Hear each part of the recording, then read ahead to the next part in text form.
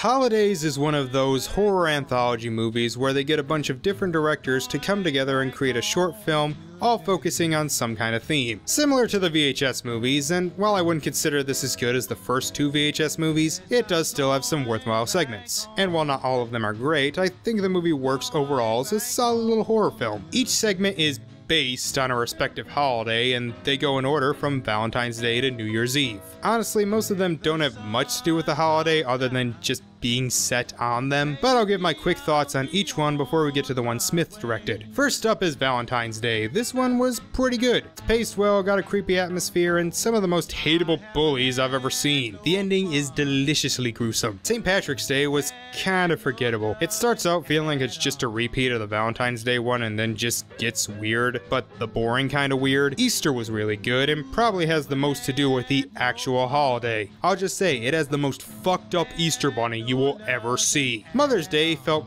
kind of pretentious and was my least favorite of all the segments. Yes, I know it's probably sexist of me to have the only one directed by a woman as my least favorite, but I really didn't care for this one. Father's Day is better. It's kind of a mystery with a cruel twist type deal. Not great, but I was interested in seeing where it was going. Christmas is pretty cool. It has some good twists. Seth Green is in it, and it managed to create a toy that I actually wanted. Like, in real life, I won those virtual reality glasses. Congratulations, Captain. You're the first person to walk on Mars.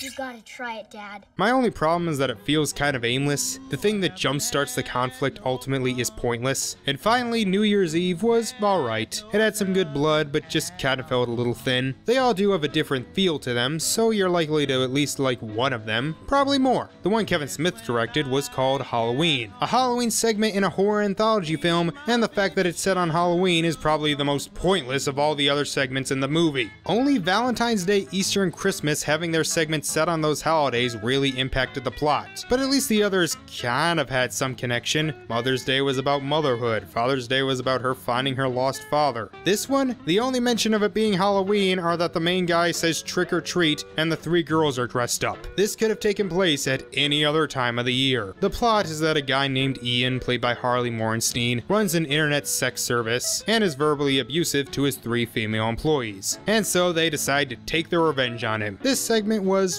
alright. It wasn't the best, but it did succeed in what it was trying to do. Make me uncomfortable. Ian is just a fucking asshole, and you think there is nothing that is too bad for him. But what these three have planned for him is pretty fucking harsh. Like, I spent the whole last half of this actually cringing a little bit. I don't want to spoil what they do, but I'm sure a lot of you out there will feel the same way. So yeah, this movie overall was good. It had some really strong segments, but others just felt boring. Smith's was in the middle. I do wish they had actually incorporated the holidays in the stories more, but for what we got, I thought it was good. I'll give the movie as a whole a 7 out of 10, but Smith's part I only give a 6 out of 10. Well, tomorrow we finish off this Kevin Smith retrospective with the movie he made for his daughter. See you then.